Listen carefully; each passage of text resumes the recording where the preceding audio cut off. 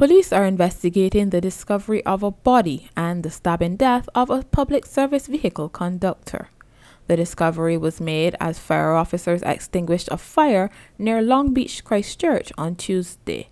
Police Public Relations Officer Acting Inspector Rodney Innes was on the scene and he spoke to the media. Sometime this morning, it's Tuesday the 27th of March, a report was received by the fire service around 11:30 this morning.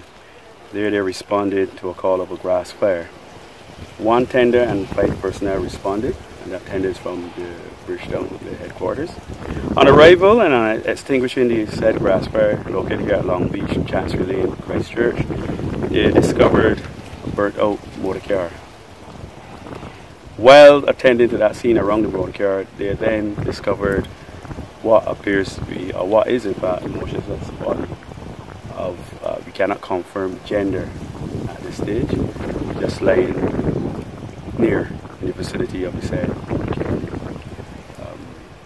At this stage, police are on the scene, the forensic on the scene, and we are carrying our investigation in the matter. As I said before, I cannot confirm gender, age, sex, Caucasian, or otherwise not in the body.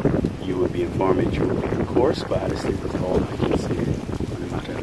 Acting Inspector Innes also shared information on the stabbing, which took place in the Nursery Drive terminal. In the river terminal, we had an earlier altercation between a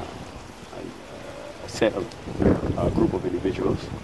As a result of that, one person sustained injuries and had to be taken. He was taken private transportation to the Cleveland River Hospital, where unfortunately he succumbed to those injuries.